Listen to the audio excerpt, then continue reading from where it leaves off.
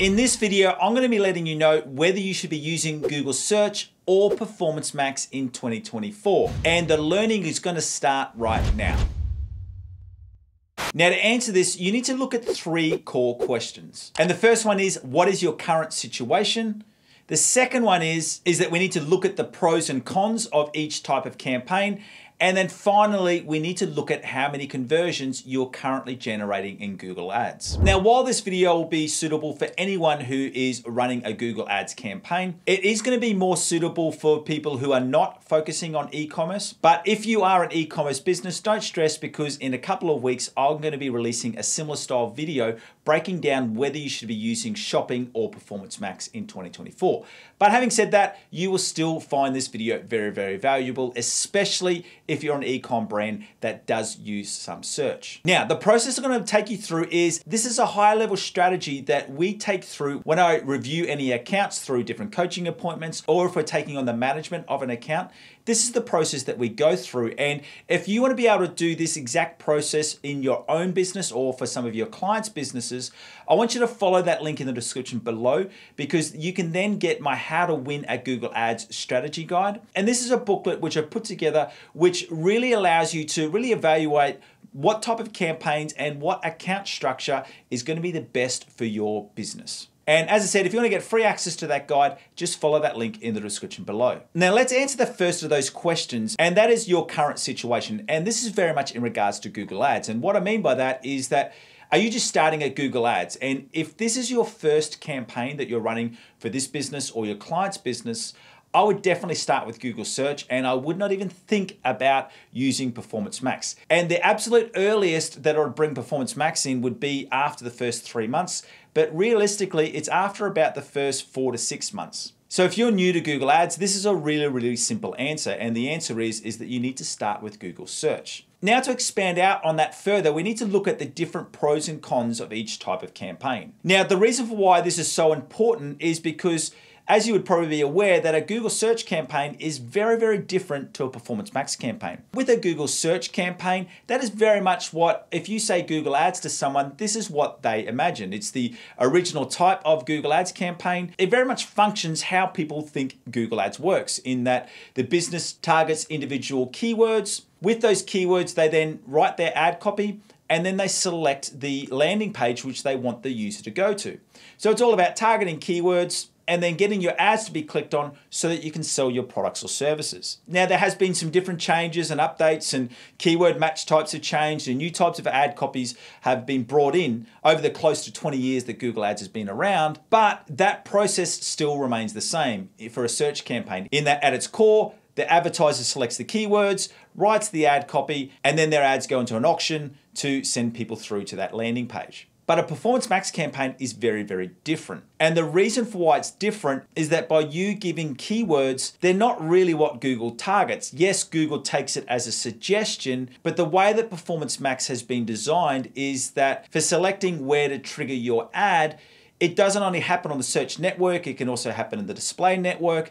And because Google is also targeting users not by keywords, but also by demographics and audiences, your ads could be showing to people who have never even searched for your product or have even heard of your brand. Now, that's not necessarily a bad thing, but it's just something to keep in mind. So what I want to do right now to explain this out further, let's jump into a quick screen share so we can go through and finer details some of the pros and cons of these different types of campaigns. So what we're going to be looking at between Search and Performance Max campaigns is we're going to be looking at the keyword and audience targeting, how much control you have over the ad copy, and the different types of conversion endpoints that you could be using. So for a search campaign, as we said, you've got a really high level of control over the keywords and also the audience targeting. If you really want to get technical, you can actually block certain audiences. You can also add negative keywords, and you've got a high level of control over the ad copy. Whereas for a Performance Max campaign, as I said before, you have a real level low control. Now, you can add in what Performance Max calls signals, but it's really, really important to note that they're just really suggestions. They're not the keyword targeting that you can use in a Google search. You also can't add in direct negative keywords. Yes, you can exclude different URLs. You can add in brand exclusions. You can also contact Google to get some manual keywords, but it's not the same as what you can do in a search campaign, and the same with the ad copy. You don't have the same level of of control. Now, you could argue that the conversion endpoints are the same on both types of campaigns, although Performance Max, you do also have your local campaigns, so your store visits and map directions. Once again, you can do that in search, but that is going to be much easier to do inside of Performance Max. And it's also important to note about the different types of ads where your ads will show. And what I want to show from here is obviously for search, it's only text-based ads, which is searching on the search network. And for Performance Max, it's not just text-based ads. There's also shopping ads, if you have them, image-based ads, so they appear on the display network, Google Maps, and video ads, so it even appears on YouTube. So unlike with a search campaign where your ads only appear on the search network, for Performance Max, they display on search, display, maps, Gmail, and YouTube. So as you can see, the search campaigns and Performance Max campaigns are very, very different. Now, the other thing that I would add there, if that you are in a business or an industry that has some strong regulations around the type of ad copy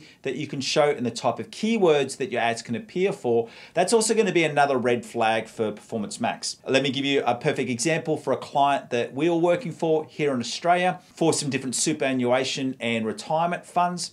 Performance Max is just not an option because of the regulations around ad copies and also keyword targeting. The company really need to stay with search so that they can guarantee that they weren't going to get any regulation fines. So it is really, really important to know that when you're deciding whether to use search or Performance Max, that you are covered in both of those areas. Now that brings us down to the last question or consideration that you need to use in order to make the decision as to whether you're going to be using search or Performance Max. So as a wrap up so far, if you're new to Google Ads and this is your first campaign, start with search, not Performance Max. And if you have any regulation concerns and you have to have greater control over your ad copy and your ad placement, you also need to stay with search and not Performance Max. And this then brings us to the third consideration, in that I would not be starting a Performance Max campaign until we have enough conversion data in your account. And the reason for why that's so important is, remember when we were talking about just before about how Performance Max works. Got to remember that Performance Max is designed to find more conversions. Remember that Performance Max could target your ads to someone who is not even searching for your product or service and may have no awareness of your brand. The way that Performance Max does that is it looks at the current conversions and it looks at their audiences and their demographics. So it builds out an ideal customer persona. And then from there, it targets similar audiences. With the problem being is that if you don't have enough conversion data in your account, Google has to run that testing by itself. And it can actually get quite expensive and time consuming. So as a rule, I would not be starting a Performance Max campaign until you're seeing at least 30 conversions every month, which is why I say generally for Performance Max, you're not starting it until 5 or 6 months down the track. Now, why 30 conversions in 30 days? And that comes from internal data that we've been running. And we've just seen that if we've started Performance Max, where it's been getting 30 conversions every month, we find that's a much better environment to launch Performance Max.